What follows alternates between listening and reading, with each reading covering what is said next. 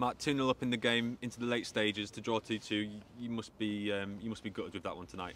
Yeah, we are. We're disappointed. Very. We should take 3 points from that game. We're in control of it, and we've seen out the vast majority of the threat in the second half. We had good control. Let you get deeper because they force you to, and we're running on empty a little bit. We're playing more games with fewer players than most teams at the moment, and I thought the boys were outstanding. I thought they were outstanding, and we got ourselves into a position of control in that game, and to come away with a point. Look, you'd have took it before the night, of course, but it's no consolation when you've got the game and it's there for us, and we could do better on the goals we concede. We know that. So yeah, we're frustrated tonight. Yeah, the end result probably ends up being a bit of a shock because it just didn't really look like it was coming from the way that the second half was going. No, I thought we controlled it excellently. Limited their chances, limited what they gave against us, and we had some good periods of control, certainly early on in the second half. I thought we were excellent, and it was a really strong performance. And then the first goal comes when we haven't probably shifted across and got tight enough in the box, and then the second goal, we're a bit eager to win the ball and make a foul. That can happen. But he scores a tap in from 5 yards, and we don't see out probably two moments that we should see out, because we've seen out more difficult situations in the game tonight. So it's ultimately super frustrating for us to have those moments go against us, and to feel like we feel after a game when we had so much promise in that game. But look, we have to take it. We have to take it and get ready for another tough one at the weekend.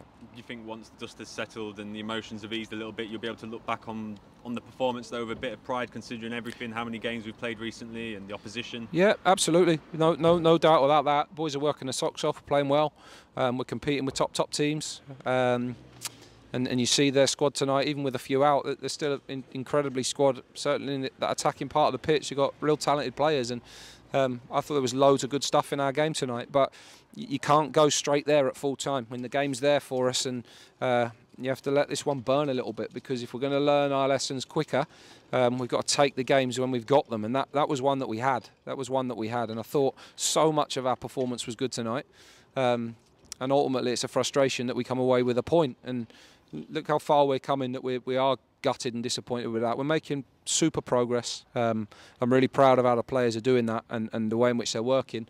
But yeah, look, we've got to turn those ones into wins, because that was one for us tonight. And we have to get ready now for a game on Saturday that we've got to deliver a really high level performance again, and see if we can be competitive with them. But the fact that we are, and that we're putting in performances like that is real credit to them, and it makes me even more gutted for the lads, because they've worked so hard and played so well.